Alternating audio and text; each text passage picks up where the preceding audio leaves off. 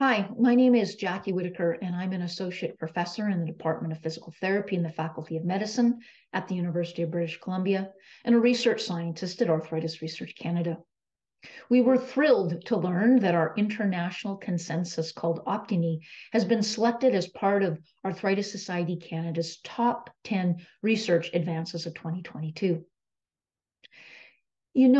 We've known for a long time that traumatic knee injuries are not only common, but they're a potent risk factor for osteoarthritis.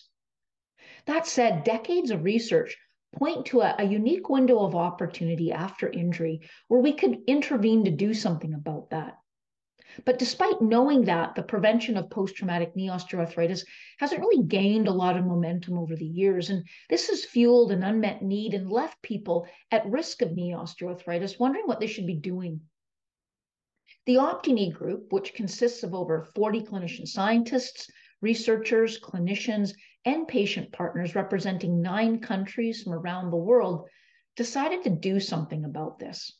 And over the last 3 years, we have systematically summarized all there is to know about 7 topics related to preventing osteoarthritis after a knee injury, including who to target, when and how to intervene, and what to monitor. And these reviews directly informed a consensus process and a consensus statement, which culminated in actionable clinical and research recommendations. The clinical recommendations guide evidence-based practice and decision-making for the care of patients with a knee injury with osteoarthritis prevention front of mind. Things like the importance of sharing knowledge about osteoarthritis risk and what to do about it, upskilling people so they can self-manage their knee, eliminate thigh muscle weakness, keep fat levels within a healthy range, and meet weekly physical activity guidelines. The research recommendations lay the foundation for people working in the field to be more strategic, to collaborate, and to combine our resources.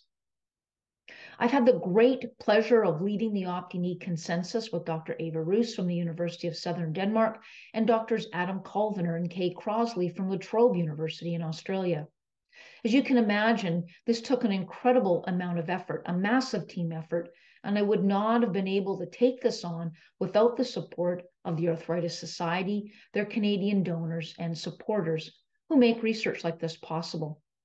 On behalf of the whole OptiKnee team, and in particular myself, Dr. Christina Lee, and Justin Lachelle, both of whom were recipients of Arthritis Society PhD awards and OptiKnee team members, I'd like to extend a personal thank you and reaffirm our commitment to pushing the field of osteoarthritis prevention forward.